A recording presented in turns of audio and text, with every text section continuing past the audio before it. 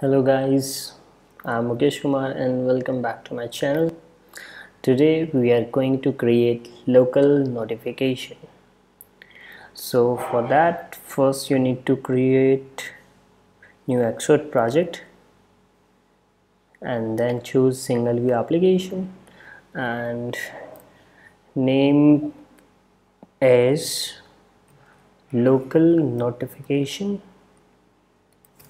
demo, right? And choose language as Objective-C.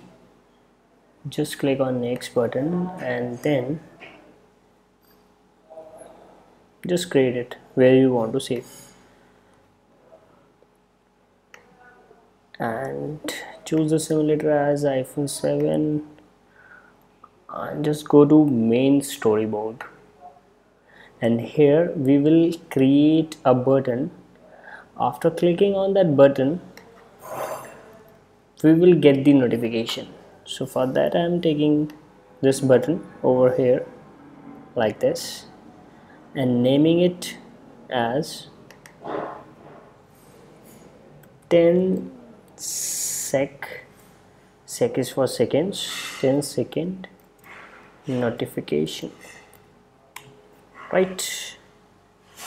Just maximize this like this, yeah. And you can also put the constraints like X and Y position is 0 like this, and you can set its width and height as well like this. We can also change the background color of button from here, like we are taking this so that button should be visible. And next we need to create property for this button in .h file. Just select this and pressing Ctrl button drop it into the block of interface and name it as btn, or you can type show notification. Make sure its action type should be its connection type should be action, and just click on connect like this.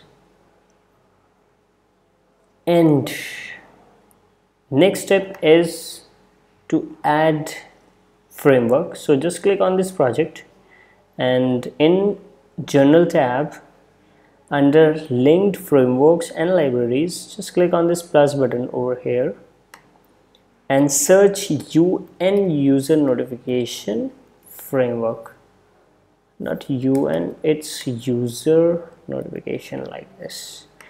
So just click on next and the framework is added into our project, right? So go back to .h file of view controller, and here we need to import that framework, and the name of framework is user, this sign will be used, user notification, yeah. And later on we have to code for the permissions for authorization from the user, and that code will be written in the block of viewDidLoad method. So here I'm taking the class name that is UN user notification center, creating its instance, giving name center equals to the same class name UN user notification center, and I'm using its current settings like current notification center. So here I have created instance for this notification center, and next I will use the class UN authorization options, and instance name I'm giving options equals to, here we have three types of authorization options. One is like alert, sound, and third one is batch, right? So I'm using only alert and sound. So for that I will use un authorization option alert plus un authorization sound. So when the alert will be shown, there will be sound prompted like this, right? And next I am requesting the authorization. So using this instance center, request authorization with options with the completion handler. So I will pass here options which I have just created over here, and the completion handler will be this, right? And here in the completion handler, granted variable returns bool type value. If the user allow the notifications to receive, then it will return true. So for that I am taking one global variable of bool type is granted notification access like this, and at startup I'm putting false value in it. Is grant notification access equals to false, and this is the code where is granted will change its value to true if the user accepted to receive notification like this, right? And on the basis of this variable, this button action will be executed. So I'm putting the if condition here, and in if condition I'm putting is granted notification access, means if this is true then only run those statements, right? So here I need to create authorization request, and for that I need this center instance. So I'm just copying and pasting it here like this, and then I need to create content, because in notification authorization we need content and trigger. For creating content I will use the class un mutable notification content, asterisk sign, the name of instance is also content, and equals to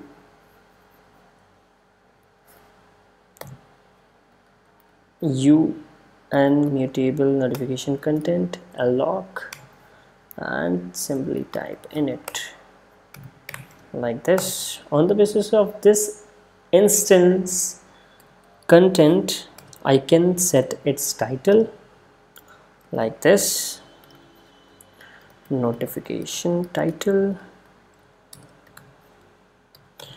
I can also set its subtitle if required like this, equals to double quotes notification subtitle, and I can also set its body, just a second, like this. This is notification body, and at the last I am setting the sound for this, and sound will be for its value we need to put square brackets, then un notification sound space default sound like this, right? And after that we need to set trigger. So I'm just doing this like and here I will create the instance. Sorry, it should be in the if condition, and here I am creating the trigger. So class will be un time interval notification trigger. Name of instance will be same trigger, and here un time interval notification trigger with interval. Here I will type the time in seconds. So as I have taken the 10 seconds notification, so I will put the value 10, and it is in seconds, right? And I don't want to repeat this notifications, so I will simply put no, like this. And at the end, setting up the request for notification. So using the class un notification request, and the name of instance is again request, and again using the same class I will use request with identifier, and then content and trigger is needed. So this method will be used. So here I am giving some identifier like this, UI local notification, like this. Basically this is the identifier which override the existing request, or you can say existing notification can be overridden, right? And here I will simply pass the content, and here will pass the trigger we have already created. Now using the center instance, I'm adding the request now. So here I will simply pass the request which I have been created, and in the completion handler I will simply pass null, like this. And sorry, this issue is for asterisk sign. Here asterisk sign will not be used. Yeah, it is now fine. And after that we can run and check how it works.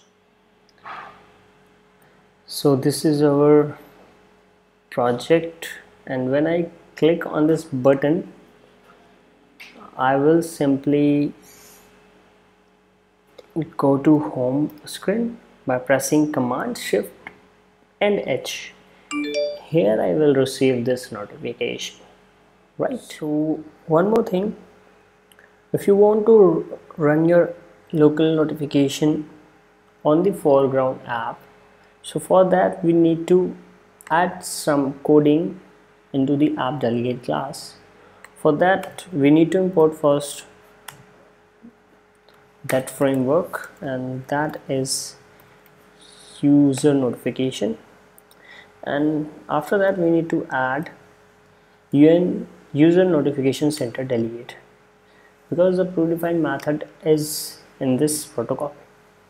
And in .m file I need to add one predefined method, and name is will present notification.